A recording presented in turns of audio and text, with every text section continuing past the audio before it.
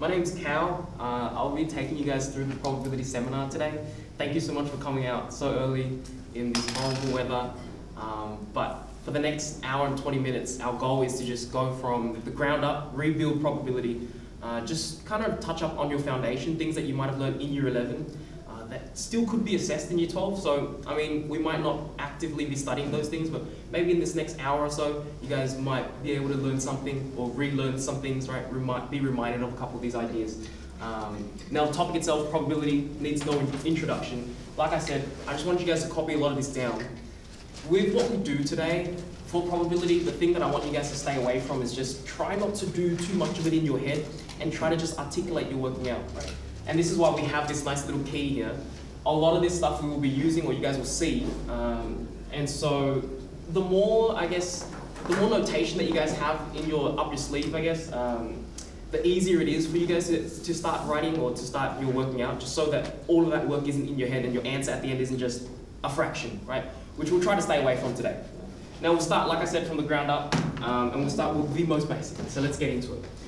The thing is, when we go through the whole topic of probability today, hopefully you guys get a better grasp of the overall idea as well. So it's not just like probability is that topic where you deal with stuff.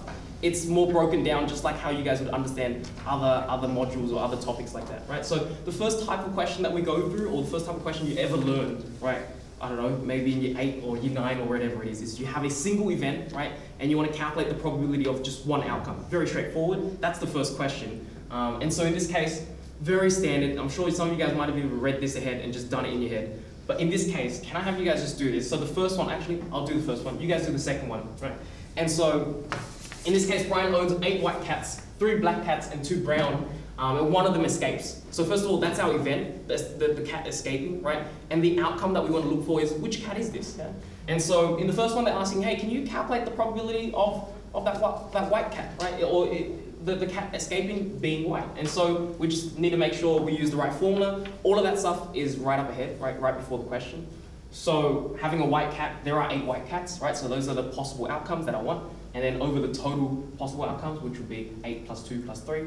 So just 8 on 13. Is that all right with everyone? Straightforward? Yeah. And then the next part, or the next bit of, the next formula right underneath that is the complementary events, right? So when I have, if they ever ask you for not something, right? So in this case, what is the probability of not getting a black cat? Now, it might not seem useful at first, it seems quite trivial, right? You can do a lot of this in your head, but like I said, having a good foundation when we build into and scale up to the harder questions makes it a little easier. So in this case, probability of not a black cat. So this, I'm sure, is what everyone's been thinking. Yeah, very straightforward. Everyone's got this down. Yeah. Is everyone okay with this? For this, just give me a slight nod. I know it's kind of hard for us to speak up. Just a little nod, just so I can have that confirmation. Perfect. Cool. So in this case, probability of white cat, 8 on 13. Probability of not a black cat is 1 minus the probability of a black cat. Very straightforward. Yeah. Any questions so far? Should be fine, right? So this is at the lowest level, the type of probability questions we'll have. When we start to scale up, I guess I want to give you guys a bit of direction. Yeah, where do we actually go from here? So you have a single event, you're asked for a single outcome. When we move into harder questions, you have a single event, but then they ask you for the probability of multiple outcomes. Hey, what's the probability of, like in this case, right? In this case. So in question 2, what you guys can see is you have, once again, an event, right? In this event, we have a book being taken out, right, at random, and the probability or the outcome that you're looking for, in this case, is odd or below 5, right? So multiple outcomes in this case. Can everyone see how we've scaled from the previous type now? Yeah? So instead of just looking for the probability of one type, I need to scale it up to 2 types, yeah? Or I guess 2 outcomes. And so the natural progression for me, I'm sure everyone knows this, is, oh yeah, you know, if I want the probability of odd or less than 5, right, I just need to make sure I find the individual probabilities, I add them together. Is that all right with everyone so far? Yeah? Straightforward, yeah? The only problem here is once I start to actually calculate, you know, the sample space and list everything out, I noticed that I might have double counted. Can everyone see that? Yeah, so when I start to look at, all right, what are the odd numbers? 1 through 1, 3, 5, 6, 9. And then what are the numbers less than 5? 1 through to 4, right? You might notice that there are some here that have been double counted. So in this case, if I just add these 2 together, 9 on 10, that's not going to be the case, or that's not really going to get you the answer, right? And the problem here right? The problem here is we need to account for the fact that some of these possibilities can occur at the same time. Yeah? And that's the key of this first section. So when you consider multiple outcomes, right, you need to make sure that you understand, can these outcomes occur together, right? Because if they can occur together, we run across this problem. Yeah, we can't just add them together. So I want to fix that top formula, right? We're not just going to add them together. We need to correct the probability. So we add them together. We just need to minus anything that we've double counted. Does that make sense? Yeah. So in this case, very straightforward, right? We're taking this step by step. And so anytime you come across a scenario where you're given an event, you need to calculate the outcomes. You need to make sure, are these outcomes, or can these outcomes occur together, or can they occur at the same time? Yeah? If they can, then we need to make sure that we correct the probability. So correcting the probability is just making sure we minus away anything that we've overcounted. Yeah? And I guess visually speaking, the way that we represent this on your sheet, right, you can see Venn diagram from like what, year 8, year 9? Yeah? So the Venn diagram is the perfect tool to visualize what we're dealing with here. Yeah? So anytime you need to deal with multiple outcomes, the Venn diagram is just perfect. Yeah?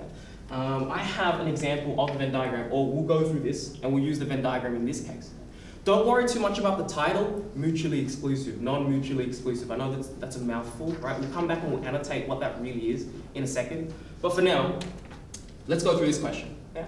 The way that we kind of see this coming, or one of the pointers that you guys might notice when doing these questions, if you're dealing with non-mutually exclusive or mutually exclusive or events that can happen at the same time, is when you look at the possible outcomes, all the possible outcomes, you add them together and there's some kind of discrepancy. If I take 17, 11, and 3, add them together, I'm not gonna have 25. I'm gonna have more than that. So we've overcounted in that sense. Yeah. So here I have 25 students. Yeah, 17 like chocolate milk, 11 like strawberry, and then 3 like neither. And in this case, like I said, we want to implement the Venn diagram. It takes a lot of that thinking from your brain to the paper. Yeah? So I'll give you guys a second, right? You guys have the Venn diagram there. I'm going to assume that you guys are okay with building a Venn diagram. Is everyone okay with building a Venn diagram? I'm sure it is. Everyone's here, yeah. I'll give you guys like a minute or 30 seconds, right? Just to see if you can set out A and B, and I'll throw up the diagram, I'll throw up the solutions, and we'll go through in a second. Just very quickly draw a Venn diagram to try to represent, visualize the information, and then we'll go through it.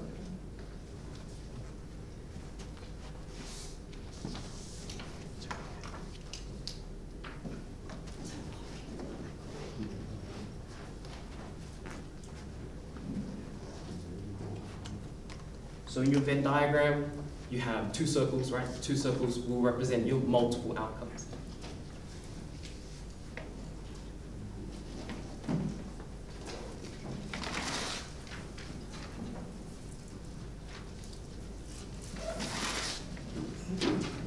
Question 3, girls.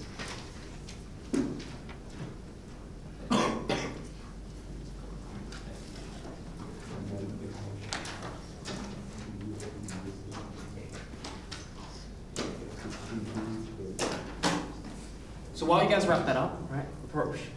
I see everyone just like punching it in the calculator, right? I'll start to, a little bit of a spoiler, sorry. But we want to build our Venn diagram first, right?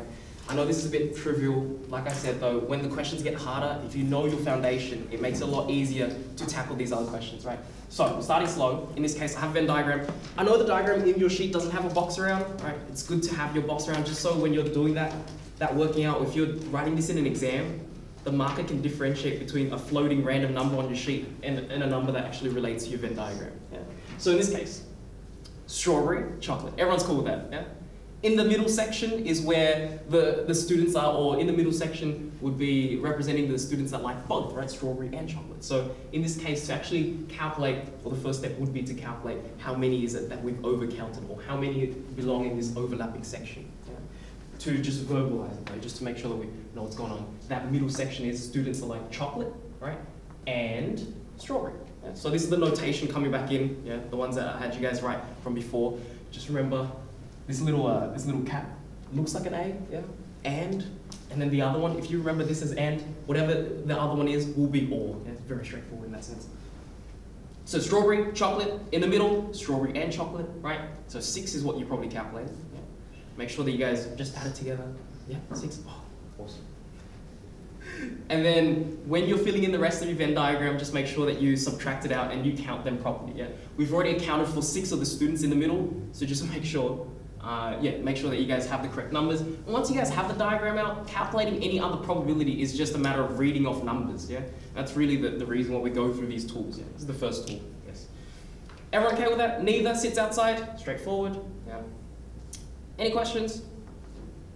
Now with part B, they ask for probability of the students, what is it? Probability of students that like chocolate or strawberry.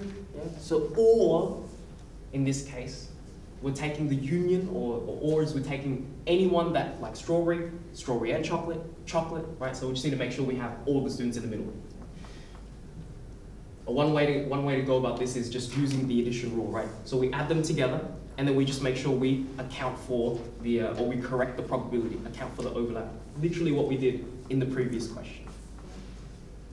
Give you guys a second to just sort that out.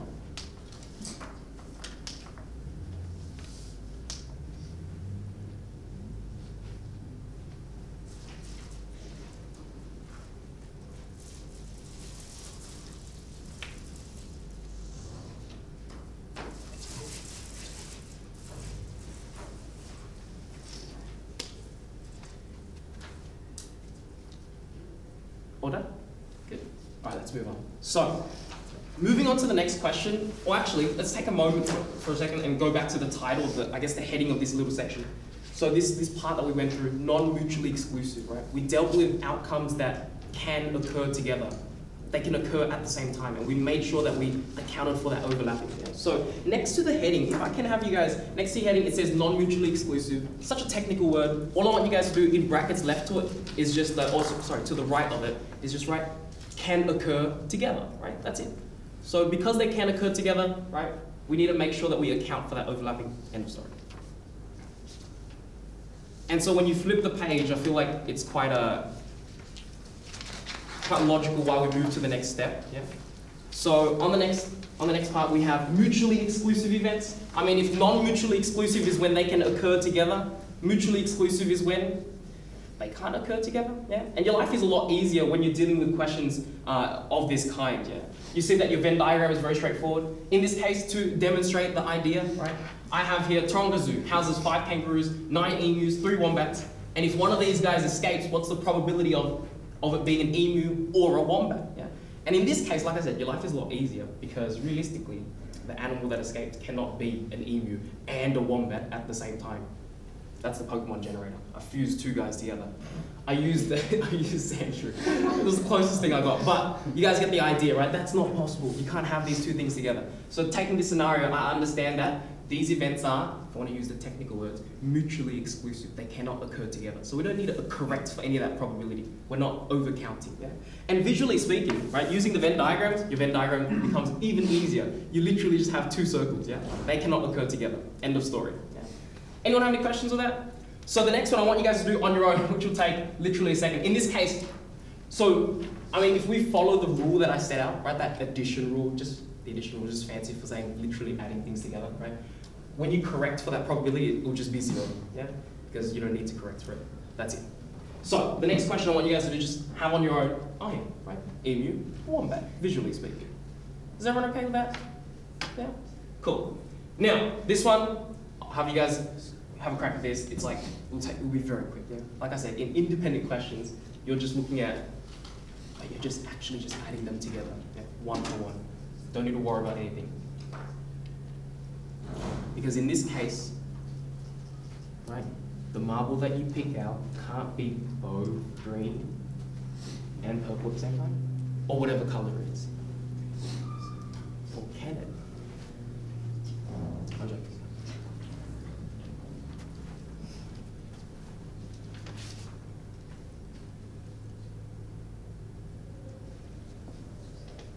It's just a little punch in the numbers, add it together.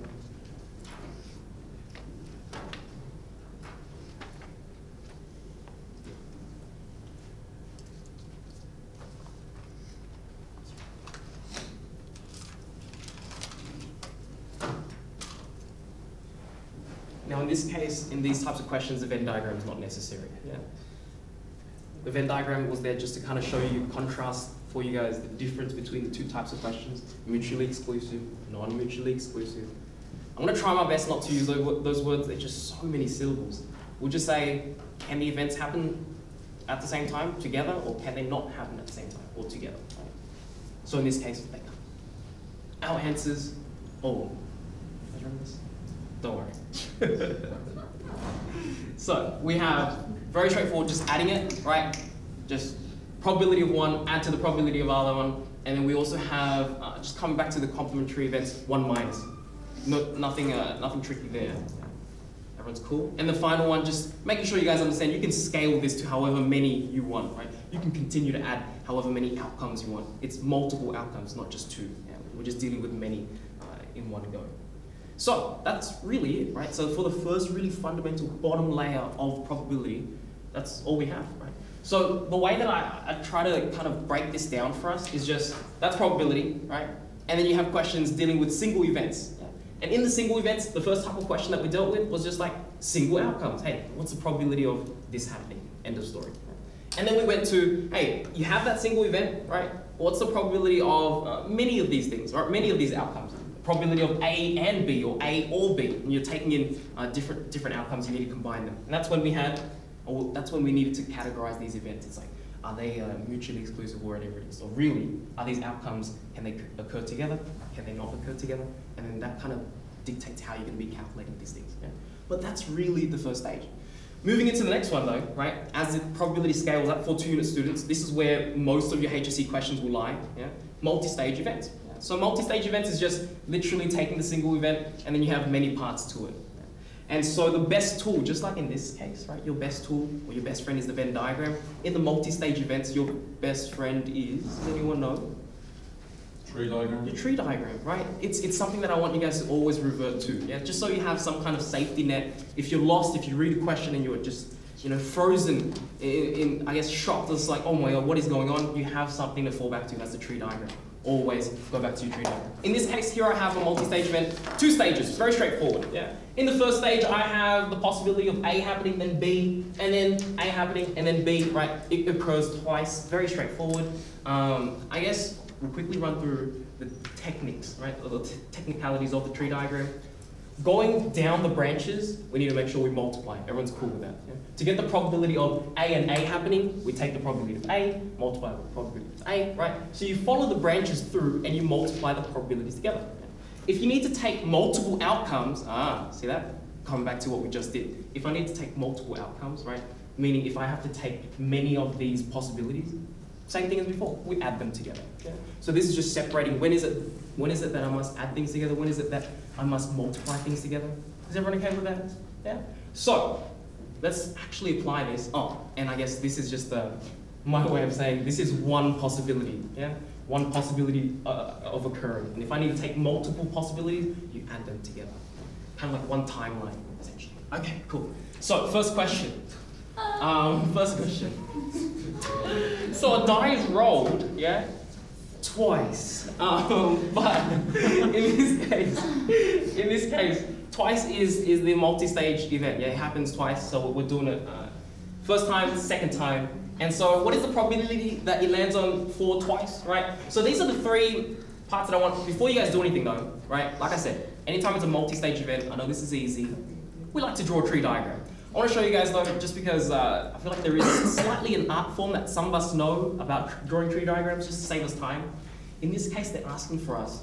I know a die has six sides, right? And if you really draw out the whole tree diagram, it's going to take years. So in this case, part A is really asking for 4. They're asking for phase 4, right? So when you draw your tree diagram, you can just save yourself a lot of time. I don't know what the 5's done there. You can save yourself a lot of time just by simplifying what you actually need. Yeah. So in this case, for part A, I only need 4, and that's it. Anything beyond that is just not 4. We can consider it not 4. We'll save a lot of time by doing this. You just need to make sure you adjust your probabilities. Okay? So this tree diagram, what is it? It takes significantly less time, right? I just want to kind of show you guys the way of doing that. Yeah? Just makes it a little easier. And I'm sure some of us are already on board with this technique, right? 4, not 4. It's very common for one question, guys, for you to draw different probability tree diagrams, depending on what part of the question you're dealing with.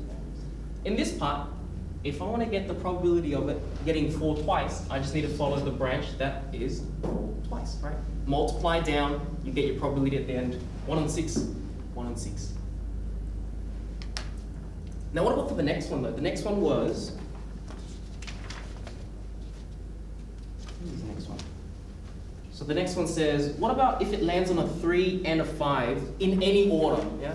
So this is where we're kind of combining what we learned previously, or what we relearned previously, the addition rule, right? We're taking multi-stage events, but looking at multiple outcomes. So in this case, right, how would you draw this? Now I haven't completed the tree diagram, not because I'm lazy, but on purpose. Yeah. I feel like if you know what you're looking for, your tree diagram doesn't need to be complete. I'm looking for 5 and 3. Yeah. Oh, by the way, sorry. In this case, because they're asking for 5 and 3, those are the I guess the people of interest, right? Or the outcomes of interest, Mr. 5, Mr. 3. And then everything else I can just consider as neither, yeah? Does that make sense with everyone? This is just another way to simplify my diagram down. Now notice, like I said, I didn't even complete this branch down here, because I know there's nothing down there for me. I need 3, I need 5. And I know that can only happen in these 2 branches. So you can complete those branches, right? I think just a bit of foresight, a bit of planning saves you a lot of time in an exam where you might not have a lot of time, yeah, if you're drawing these probability tree diagrams out. So in this case, to make sure that I get all the maths behind this, right? So that's very straightforward. Everyone's okay with that? Yeah. 4, 4. Now, anytime you guys see probability of an event and then they literally just write another event after that, that's just in succession. Yeah. So 4 happening first, then 4 happening right after. Yeah. And we'll see this right here. Getting the probability of 3 and 5 in any order is obviously 3, 5, 5, 3, and you need to make sure you capture those branches. Yeah? So just going back to this guy. Calculate the correct branches, right, that you want, add them together, it should be fine. So, we have that. Yeah? And the final one though, the final one is honestly just a bit of a curveball, but it's a lot easier in that sense. It lands on an even number, then 1. Yeah? So in the question, they want an order, right? They want exactly even number first and then 1, right? Actually, I'll give you guys a second to do C. I want you guys to just draw a probability tree diagram in the same fashion as we've done so far. The criteria in part C is even and then 1. And everything else in terms of outcome. Really where 2 unit ends, and then we move across to 3 unit, discuss binomial probability. I feel like it's not too much of a departure from before. So last part, right? Even, then a 1. Yeah. So we're not considering 1 then even. They've specifically wanted even first, then a 1. Just I guess through the grammar, right? We should be able to pick that up and just multiply the probability properly. Yeah. Everyone's cool with that? Now, one little, just small thing with these types of questions, a lot of times you're asked for the probability of at least one thing occurring, right? And so what you'll notice is, like in this question, right? Oh, actually, no, this one's for you guys to just go on your own, right? Have a crack at this. It's literally the previous one, just so you guys have your own practice. So find the probability of getting a yellow and a black ball, where we're taking 2. Taking 2.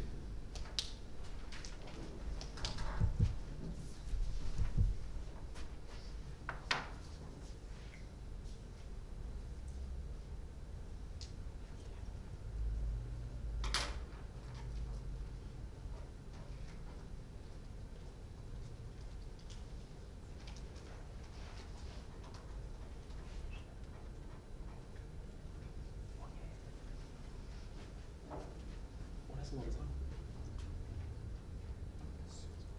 Oh, if I finish early, I'll just touch it.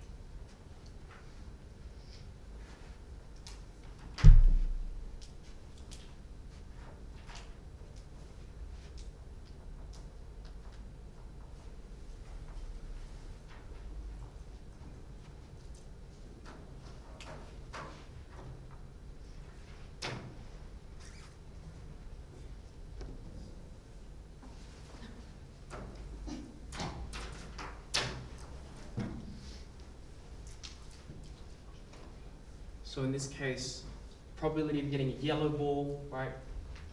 Probability of getting a black ball, calculate them individually, follow the branches down, combine them together, make sure you capture all the outcomes, should be right.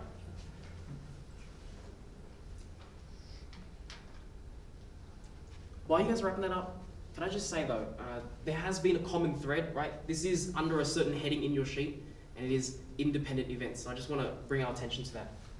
Just like when we were considering multiple outcomes, we had to take into account, right? We had to think about, okay, are these outcomes, do they relate to one another? We categorize that topic.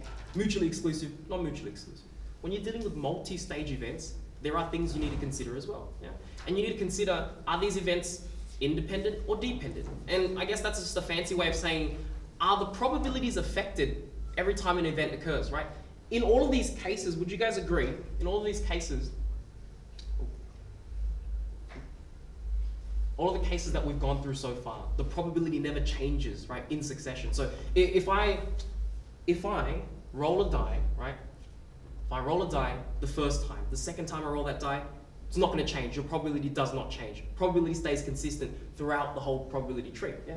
And that is the same with everything that we've done so far, with the previous question that you guys just did, with this one as well, right? So the way that we see that is, in this case, if a ball is chosen at random and then they put it back, right? We don't disturb the sample space, your probability remains the same. And this is what we call independent. They are all independent of one another. Is everyone okay with that? Yeah? So obviously, independent, well actually before we move into dependent, right? Before we move into dependent, something that we'll actually come across quite often is a question where they'll use the word at least one, right? And so, in this case, 3 cards are sequentially picked. So we have a multi-stage event, we have 3 stages, yeah? But then with replacement. So every time I take a card, right, I replace that card, probability never changes, yeah? And it says, what is the probability that at least one is an ace? Yeah? So at least one, if I interpret it properly, is I get 1 ace, or I get 2 aces, or I get 3 aces, right? And in that case, you guys can just consider those 3, and then just add those probabilities together. Does that make sense? I'm sure that's what everyone's thinking, right? But sometimes, right, what if this is like a 10-stage event, right? Where it's not practical for you guys to consider, oh, what if I get 1 ace, 2 aces, 3 aces, 4, 5, 6, and you sit there just listing out these probabilities, right? The fast way around this is just going back to complementary events, right? And we're doing 1 minus. So at least 1 just refers to 1 minus never getting any, yeah? So if you find the probability of never getting an ace, and you just find the complementary of that, right? You will find all the other possibilities of getting 1 ace, 2 aces, 3 aces. That captures everything in one go. Yeah? So that's just something that I need you guys to, or if you guys aren't already thinking about, anytime we see at least 1, that's the first thing we do, or that's the first thing we think about. It's a way to save time. In this case, it's like, man, if I list it out, it's not that bad. But definitely when you go to binomial, where things are a bit more hectic, right? It's a lot easier to just do 1 minus than to find every single possibility.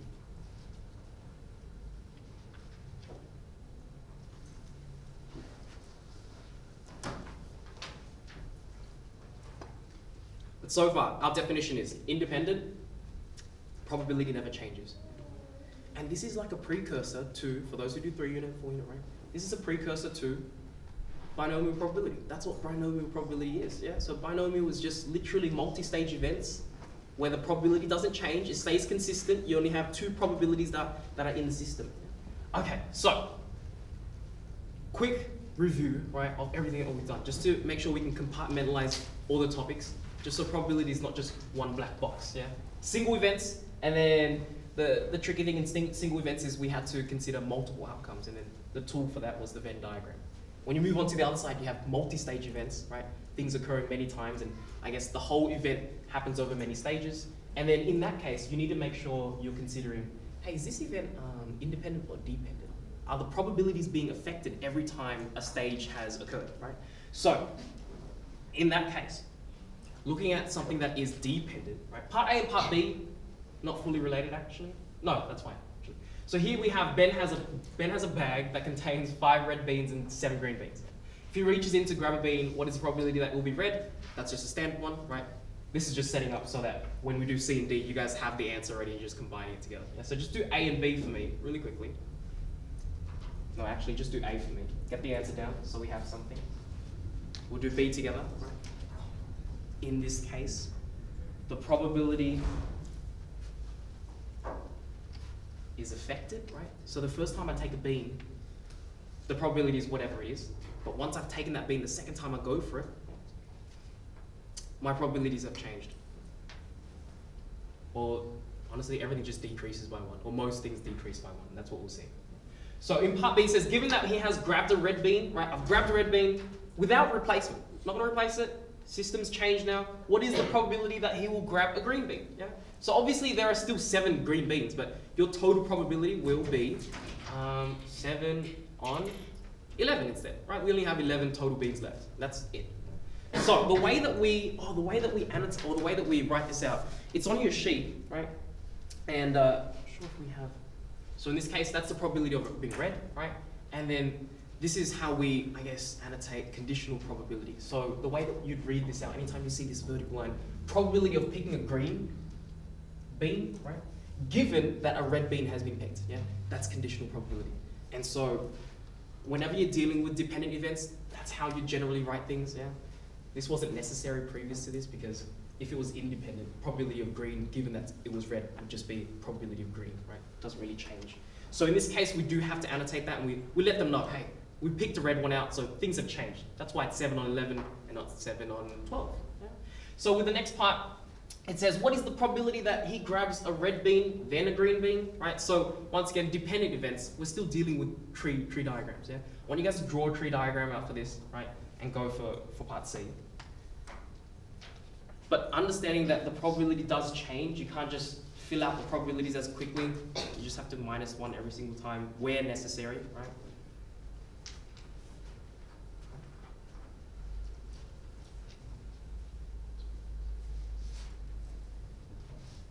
So we'll plow through this, but when we get to the HSC questions, I'll give you guys a bit more time to actually process them and have a go at it on your own.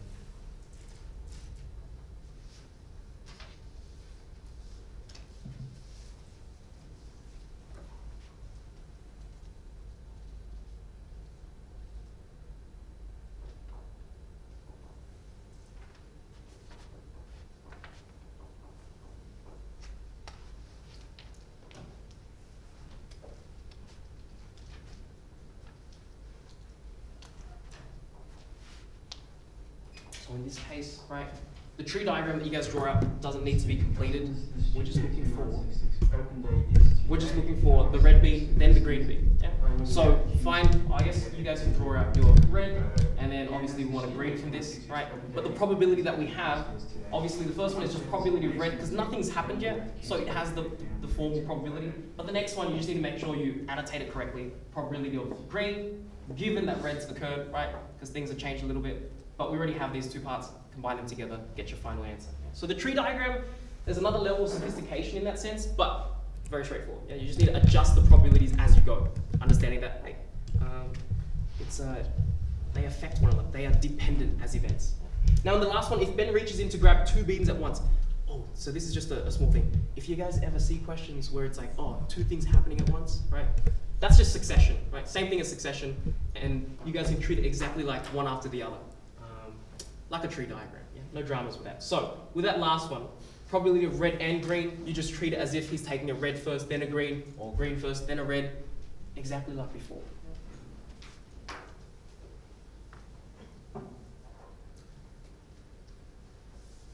Now the next one's a bit more difficult because the data set's all mixed up. So the next one, I think you guys should actually have a go at it on your own. Tree diagrams probably will help, but just make sure you guys know what kind of criteria you're looking for. So when you draw your tree diagram, the information is appropriate to that part of the question. So, question 10. 34 men, 34 women. Oh, just a tip though, just because we're dealing with men and women, and then they also tell us some of these men are married, some of these women are married and stuff like that. I know some of you guys might annotate it down to M and then M as well, right? M for married, M for men. Just change it to boy and girl, right? Just to make sure there's no confusion in that sense. So the probability of, say, a man would be 34 on whatever it is. So with this question, 34 men, 32 women at a party, right? So that's like one way of categorizing this data set. Moving on to the next bit, 13 of those men are married. 19 of the women are married.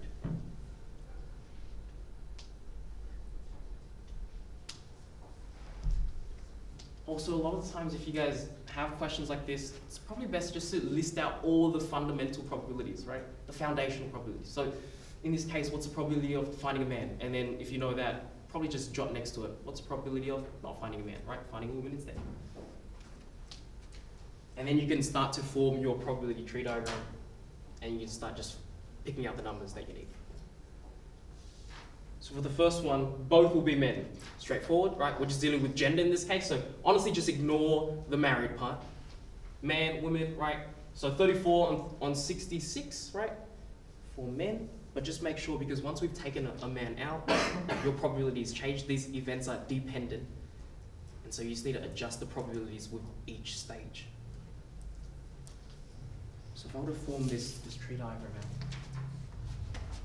once again, I only need to draw one branch, right? I'm only looking for finding a man, finding another man. And to just be as technical as possible. Probability of getting a man, right? And then the second time is probability of getting another man, given that a man has already been taken. Yeah. That's it. So that's our conditional probability. No, year 11's in here. So you well. Oh, year 11. Yeah, I just finished that now. Right. So you're on the new syllabus, just a warning, right? In the new syllabus, there is more of a focus in conditional probability. For the rest of us, we're cool. Yeah, you guys are cool. This really ends here. But for you, you're just gonna have to, there is a bit more in this section, yeah? Bayes' theorem and things like that. Just make sure you revise on that, because that's quite difficult. All right, cool. So one will be married, a married woman, sorry, and then the other one, an unmarried man. So in this case, right? In this case, everyone's cool with that? Yeah? That will probably, like I said, a lot of this you guys do in your head, but just try not to. Just try not to. Just have a lot of this articulated out. Any marks you guys can get, the better, right? So in this case, I'm sectioning everything out as girls and boys. Married girl, I want one married girl, right? Or we're using girl now, right? And then an unmarried man or an unmarried boy, yeah? And just like before, right? We need to consider the fact that if I want these two, I can get them in different orders, right? So married girl, unmarried man, or unmarried man first, then a married girl. Yeah, so your tree diagram in this case, actually, why are you guys just getting that down? I guess we can construct one for this. Married girl. Oh. Yep. You will whiteboard it. Oh yeah, sorry. Yep. Thanks. Unmarried girl, right? And the next one is actually tree diagram first.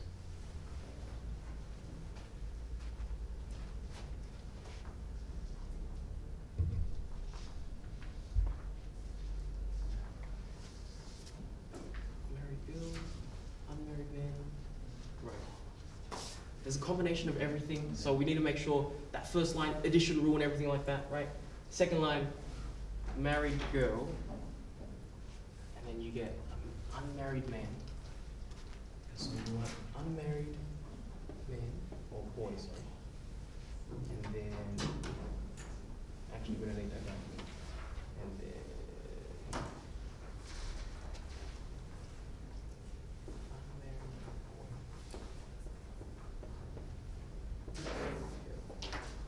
so, in this case, this is not the complete tree diagram. You do not need the whole thing, right? We're only looking for the ones that we actually need, and that is these two combinations. Yeah? So once you have those two, make sure you guys have the right probability. So this guy is just probability of married girl. This is probability of unmarried, boy, given that you've taken the other one out. Yeah? So the probabilities, they just shift down by one. So we've already taken one person out of the system. Anyone have any issues with this? So like I said, one more time, that probability tree diagram is not complete, but I've only taken the branches that I need, right? If you really go on and draw the whole thing, it'll take you ages, right? And completely unnecessary. So just make sure you have the correct branches that you need. Sorry, and the last one, both will be married. So in this case, we're departing from men and women, right? We're just looking at married and not married. So you guys just need to make sure you've fixed your data, right? Or just look at it from a different perspective. Both married, yeah? Married and married. So I guess the only way you can have that is married, then married, right? But when you go down the branch, right? It's the probability of the first guy being married, or first person actually, we're just considering men and women, right?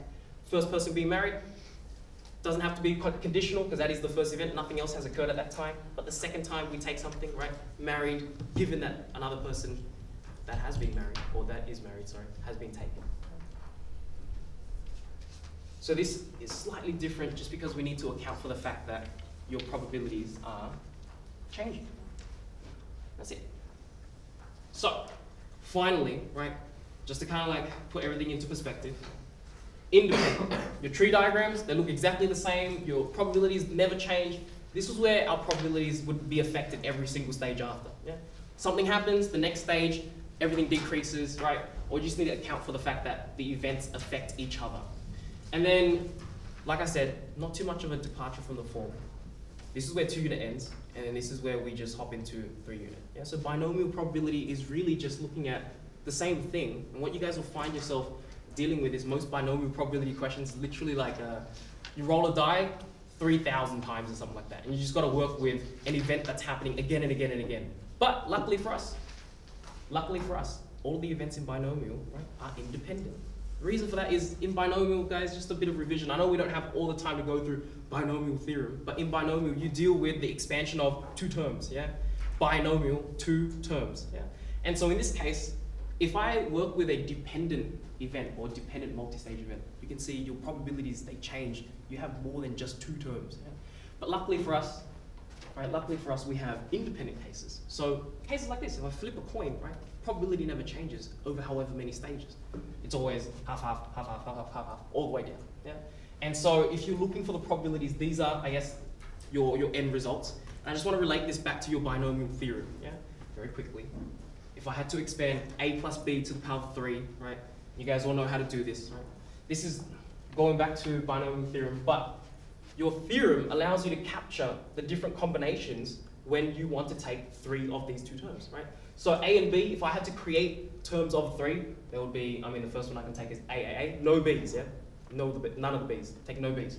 And then another case is I'll take 1b, and that's a different type of combination that I can create. And then I can take 2 b's, yeah? And then 3 b's. And the coefficient to this would just be 3c, 0, because you're taking no b's, 3c, 1, you're taking that 1b, and that combination term allows you to capture the different orders, yeah? Capture the different combinations. 3 of them, and this will be 3c2, that's another 3, and then 3c3, that's just 1. The same thing happens over here, right? So I guess when we're dealing with this type of probability, we realize we can use that mathematical model to capture. What if I asked you guys, hey, what's the probability of getting 2 heads, right? Trivial in this case, because you literally can just count it off. But when I do this experiment, flipping a coin 20 times, it is not trivial anymore. I guess in that case, non-trivial to actually list everything out and draw a probability tree diagram. Yeah? Instead, we can use this mathematical model to capture all the combinations. So if I wanted 2 heads, I'll just find the, I guess, head, tail, so on and so forth, right? And we can apply the formula in that case. So the first question, let's just get into it, right? A die is thrown 10 times. Moving into binomial, right? What is the probability that it lands on exactly 4, on 2 exactly 4 times, right? Formula in this case, let's just break it down. Some of you guys already know this, but we have N, C, R, and then we have probability of the first thing happening, right?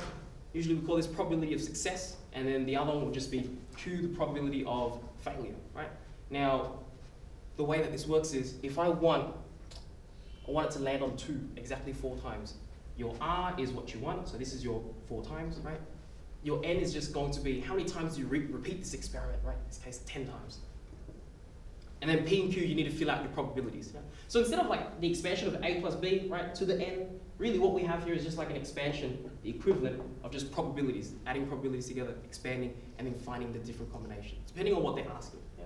So in this case, we need to make sure that P is to the power 4. We want it to land on 2, right? 4 times, so make sure that my probability there's 4 of them. And then whatever is left over in terms of this multi-stage event would be on Q. This is usually a 10 minus 6 to be specific. Yeah? Does everyone remember that formula? Everyone's okay with that? Familiar? Yeah?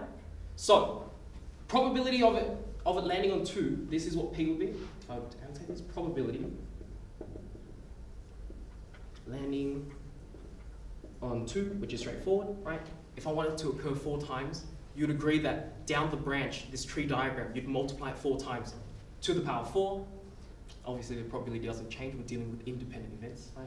And then Q would just be, if it happens 4 times, the last 6 times it can't be 2. Yeah? So whatever the complementary of P is, that's what Q is. And then we need to make sure this term just essentially, right? This term just lays everything out and shuffles it back and forth, right? And it looks for all the different combinations. That's it. Yeah? It shuffles it back and forth. Guys, there are questions out there where it won't always be this. Yeah? It won't always be this. And we'll see this very soon. You just need to make sure you understand this term here, right? This term here shuffles everything so that we can find the combinations. And sometimes, some probabilities, they're fixed. They can't be shuffled around. Yeah? So it can't just be like head, tail, and just move the tail around everywhere. We'll go through the past paper question that actually deals with that in a second. So, that's binomial. Back to this, right? Apply the formula. Some will find this a lot easier than the other probability because it relies less on intuition. More of a formula in this case, yeah? So it lands on a number less than 3 exactly 5 times. Find, right? We just need to, with this formula, we just need to n minus r, right? We just need to make sure we find the individual terms and just combine them at the end. So P will be the favorable outcome, which is probability of finding something less than 3, yeah? Individually speaking, just on that one chance. And I want it 5 times, yeah? So R will be 5 in this case. And then N is just the total number of times, right? In this case, how many times? It's still 10 times, right? Total number of times the experiment is then repeated. And then obviously you have the complementary of this. Whatever that is, just 1 minus the original probability. So, kind of like implementing everything that we've done from the get-go, yeah? Is everyone okay with that? Probability of it 4 times, yeah? Find the individual probability of one experiment, and then you just make sure you capture everything else. And then for the second one, 5, same deal, yeah? Same deal. But like I said, this term here, guys, please just remember, there's only one bit of information you guys need to remember, and it helps shuffle the probability around to make sure you capture all the different combinations, yeah? All the different combinations on the probability tree. Why do I need this? Because no one's going to draw a 10-stage probability tree, yeah? That's really where binomial expands to. In 2 units, you deal with only a few stages. Here, we deal with a gajillion stages. So, this one, okay, so I'll give you guys a chance to do this one. Like I said, find the individual probabilities, yeah? Find the individual probabilities, and then just make sure you shuffle it around using the formula, right, to capture all the different combinations. So, while practicing basketball, right, James has a 15% chance of success. That's one probability. And then you're pretty much given stock standard, yeah, stock standard. But here is just to demonstrate the fact that we're using this to shuffle these around to find the different combinations.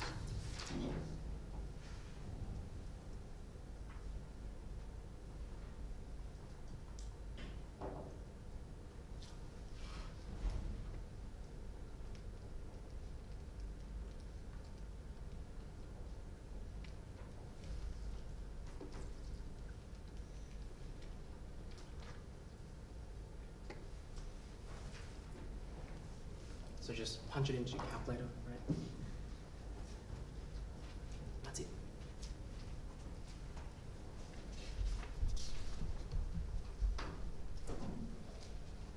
Now we don't have all the time today, so we will brush over perms and coms.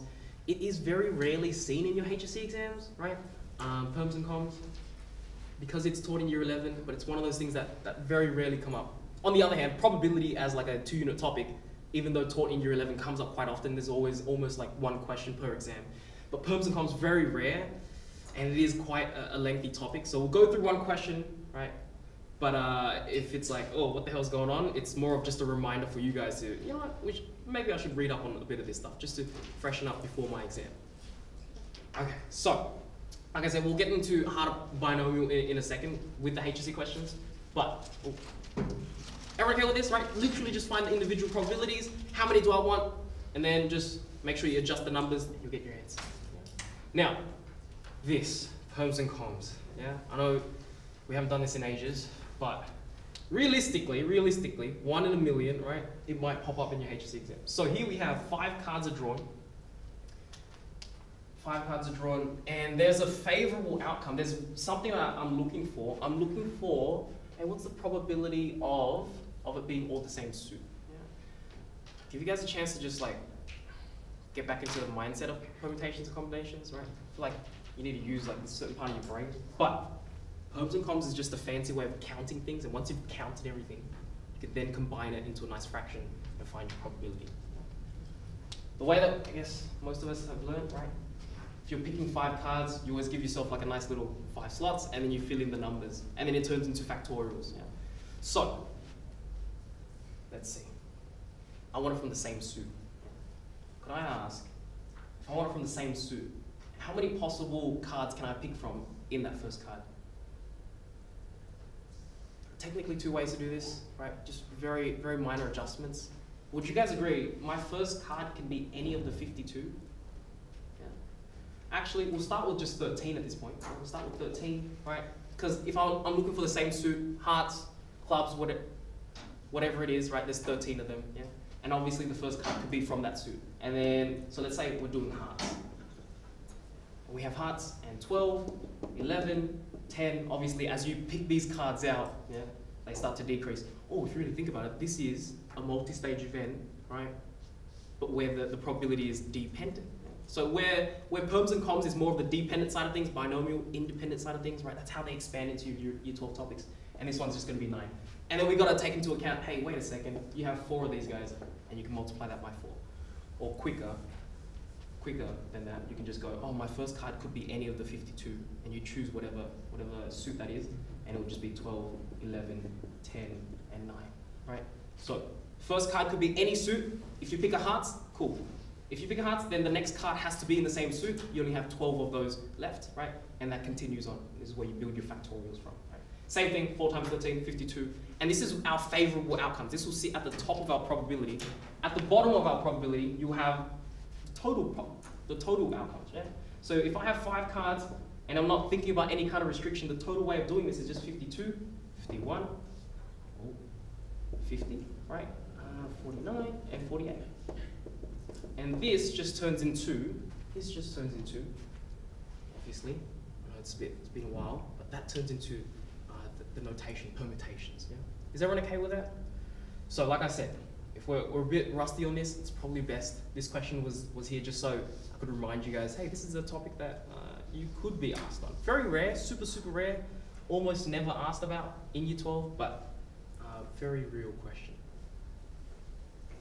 Beyond this, we're moving into the past paper questions, yeah? So things will amp up a little bit, but like I said, I want you guys to just use as much notation as possible, just so you can take a lot of that thinking, right?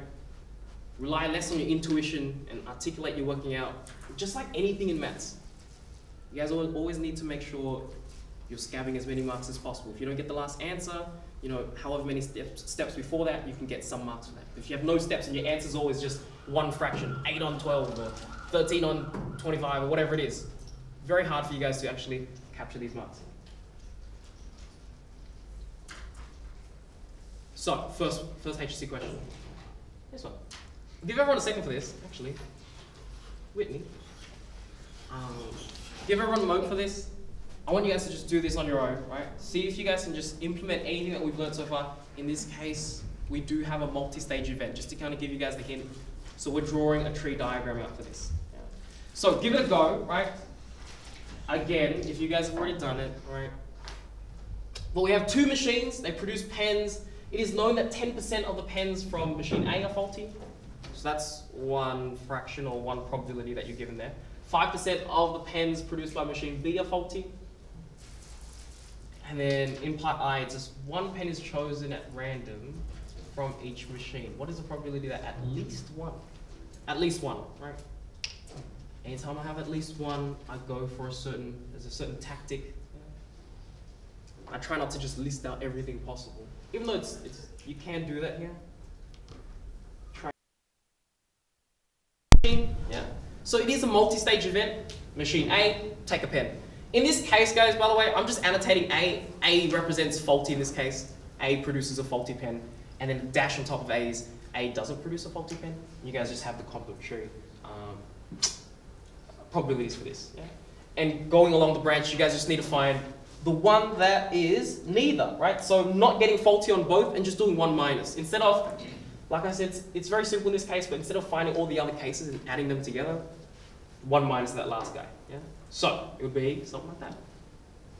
So finding probability of it being not faulty, given that the machine is A. This notation's a bit extra, you don't really need it, right? But probability of not faulty again, given that the machine is B. And 1 minus that solves everything. Now for the second part though, give you guys a second before I show that. But it says a coin is tossed. Yeah. How does the question change at this point? What are we really doing here?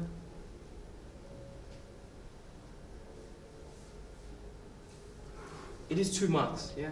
So like I said, in this case, there is a chance that you can get the answer wrong, but still have some kind of marks for a tree diagram, yeah? That's why we want to make sure we have as much working out as possible, taking all of that intuition, putting it onto the paper. So, in part B, we add another stage, I guess, right?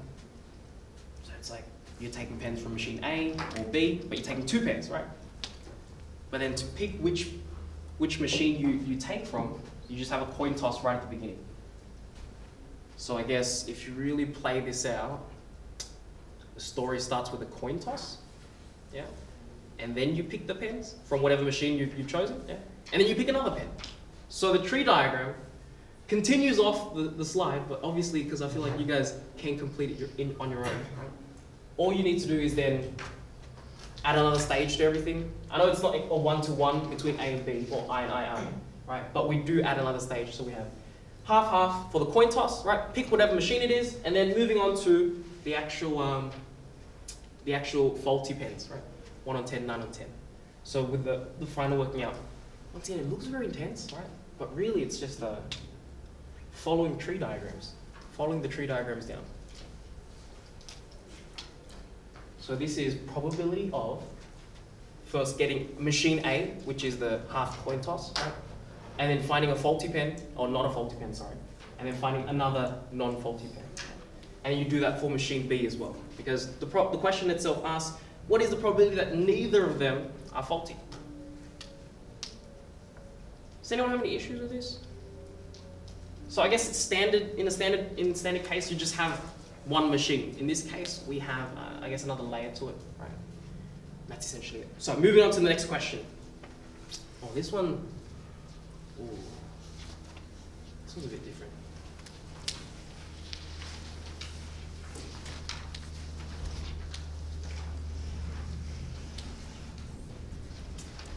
Eight-sided die. The game is played by rolling the die until an 8 appears on the uppermost face. So you just get 8 on the top. Right? I'd assume that's a 1 in 8 chance, or probability. But that's the winning chance, yeah? But if I get the 8 on top, I win. Obviously, if I get any of the others, 1, 2, 3, 4, 5, 6, 7, right? Those other 7 would just be the non-winning ones. And then what is the smallest value? Oh, we'll go to there in a second.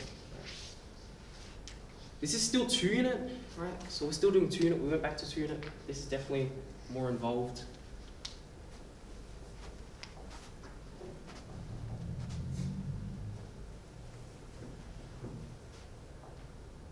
In the first part, they ask for a tree diagram. It makes your life a lot easier. If you don't do the tree diagram, because it does say otherwise, you're then stuck there just explaining things, right, with words, which isn't always the best. So it says, explain why the probability of the game ending before the 4th roll is. Ending before the 4th roll. They got to always be extra like this, but before the 4th roll, ending on the 3rd roll, yeah? So we just got to imagine what's going on here. You can still draw your probability tree diagram for this as well.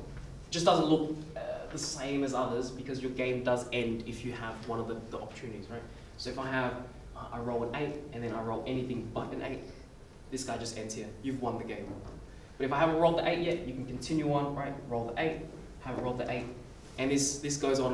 And you guys will see how is it that we can build this little expression. If I want to win before the fourth roll. Meaning I could win in the first roll, the second roll, the third roll. My third roll is here. 8. Not 8, right? Fill in my probabilities. 1 in 8 chance of getting that 8, right? And then obviously everything else, 7 and 8. 1 on 8. 7 on 8. 1 on 8. Follow the branches down. If I win in the first roll, right? If I win in the second roll, and the third one.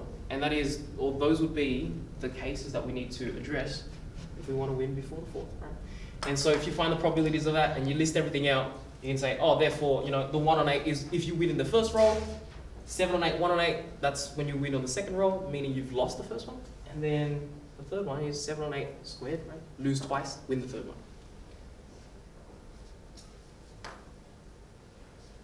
So this next one, what is the smallest value of n for which the probability? This is, we are moving away from probability in this case. Yeah? I'll give you guys a go at this. We want the probability no more, what is it, ending before the nth roll is more than, we want it more than 3 or 4. How many times do I have to roll it so that the probability becomes greater than 3 or 4? Roll. Now in part I, you want to expand from what you've learned in part I.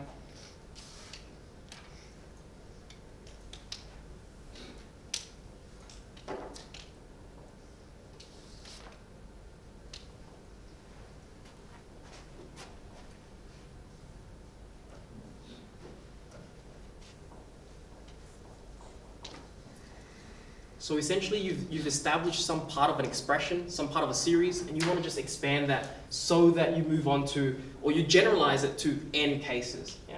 So you roll it to n amounts. You just need to make sure you know where you end in this case. Yeah? So I think the little trick here that might help, or just save you a lot of time is, if I end before the fourth roll, yeah? Well I guess we want to establish the series first. Yeah? Your series looks like this. 1 on 8, and then I guess the next term is 7 on 8 times that 1 on 8. Next term is 2 of those 7 on 8s, and obviously the next one will be 3 7 on 8s, 4, 5, 6, 7, 8, so on and so forth, right? So if I just write just a longer expression to give myself a bit more context. 1 on 8, and then the next one will be 7 on 8, times by 1 on 8, squared, cubed. I want to get to the nth one. I just need to make sure I know, what's that last one though? What should that last one be? The question itself does not change though, right? So the previous one is, I want it to end before the fourth roll, and notice that my 7 on 8 ends at 2, yeah? Or ends at the square. And then in this case, if it's n rolls, what should my last term be?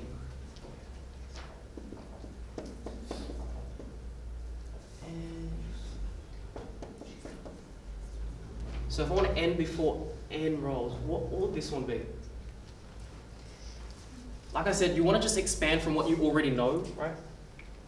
In part I, that is. And what I already know is that if I want to end before the fourth roll, my 7 on 8 term goes to 2. Yeah.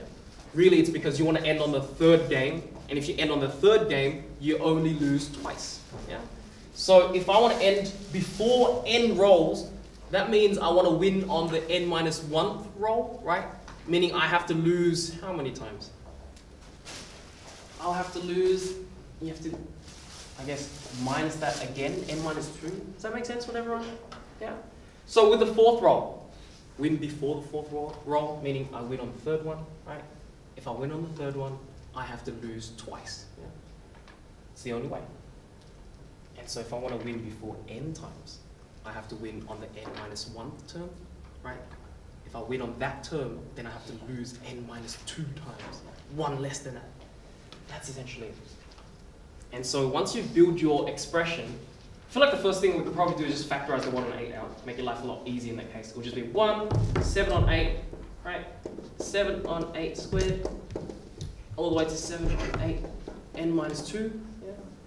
And then from here, this is where we just move away from probability. This is just a geometric series, yeah? What's our common ratio here? common ratio would be 7 on 8. Our first term is 1. Yeah. And you guys just need to remember that formula. Or no, it's actually in the data sheet or something like that, right? So we don't have to worry about it too much. So, so before you lose your mind on everything, right? We've actually established the series, and we've gotten to n minus 2. Factorize the 1 on 8 out, just so when you apply the geometric series formula, it's a lot easier. Yeah? And once you have that expression represents the probability of winning before nth roll. Right? And the question just asks, hey, can you make that greater than 3 and 4? Apply the inequality, get your final answer. So, if you guys haven't done so already, and the rest is just, and then making sure you guys remember your inequalities. Yeah? No? So find the expression, a finite expression using your series, just so then you can apply it to the inequality. It is 3 marks, yeah guys? This is 3 marks, so a lot of working out regardless, but once we get to this point, you will get n greater than 11.38, choose n equals to 12, and then there would be your answer. Roll it 12 times or for 12 times.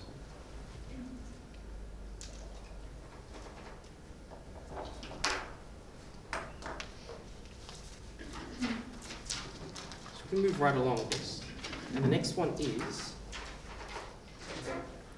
just a standard binomial. Like I said, with binomial, some of us find this a bit easier, right? Just because there's more reliance on a formula and you're just subbing numbers in, for the most part, subbing numbers in.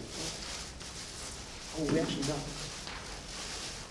So these last 2 questions, we'll wrap it up and let you guys off.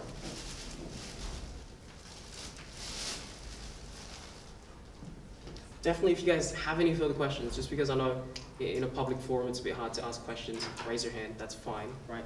If any of these previous questions were a bit difficult or you still don't understand the solutions, just make sure you guys mention it right after this. We are ending a bit early so you guys can have a nice break after this. Okay, so with our first binomial question, I feel like you guys can just do this one. It's pretty straightforward, right? You're given, once again, a scenario. I guess you have a total number of things and you want specifically 10, I guess in this case you have 12, you want specifically, or not specifically, sorry, at least 10. Yeah. Make sure you capture all of that. Yeah. How are we going to do this? I'll give you a moment. Unlike the super simple questions that we went through before, this is still super simple, but it's a bit more work.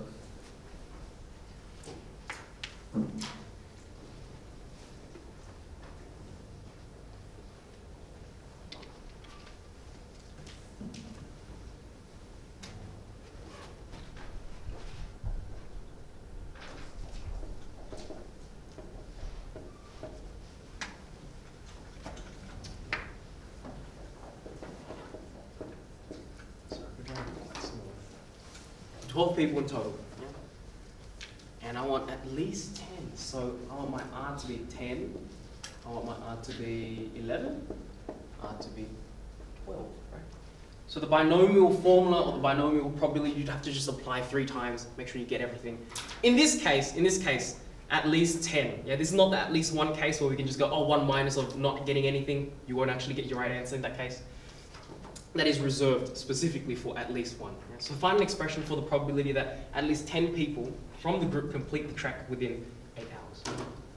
So the probability, the favorable probability that we have, which we usually denote as P, that's the one that gets to go first, right? Is 0.75. Yes. And because we want, or in the first case, for R equals to 10, we want 10 people doing this. Yeah? 10 people following this probability. We want 10 of them successful. We'll have 12, C 10, 0.75, 10 times, right? So following the branch down 10 times because we need that 10 to occur, and then obviously whatever's left over, the 2 people that fail is 2, right? Or 12 minus 10, and the probability of failure will just be 0.25. And then having the term at the front, we'll just shuffle it around to make sure that you capture every single possibility down the probability tree. That's it. And we can shuffle these around. Straightforward, full solutions. So make sure you guys get it for, or redo it for 11, redo it for 12, and you'll get your final answer. You can kind of see, like, I guess the not connection, but the inspiration maybe from your binomial theorem. expanding your binomial expressions. And then the last question. I'll give you guys a minute for the last one if you guys haven't done so already. But it is just probability. Oh, this one's probably a bit more standard. That a particular type of, oh, they're all 1 mark each. Yeah. So this one is just basic application. Just don't mess it up on the calculator and you should be fine. Yeah.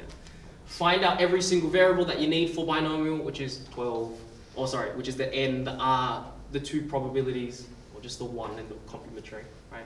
So write an expression for the probability that exactly 3 of the 8, once again, 8C3. Now we haven't had a chance to cover all types of binomial questions.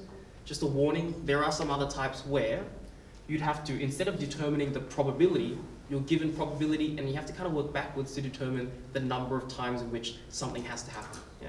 So that's where logs and stuff will come into play, but just be aware of those types of questions as well. Not very popular in the HSC, right? With binomial, it's a 3 mark section. Yeah, just apply the formula correctly, think about what you're doing, right? If you have a basic understanding of the formula, you should be right. So, with these last ones, everyone done with this, right? Everyone's done with this? Very straightforward, everyone cool? So the first one, I want it 3 times, yeah?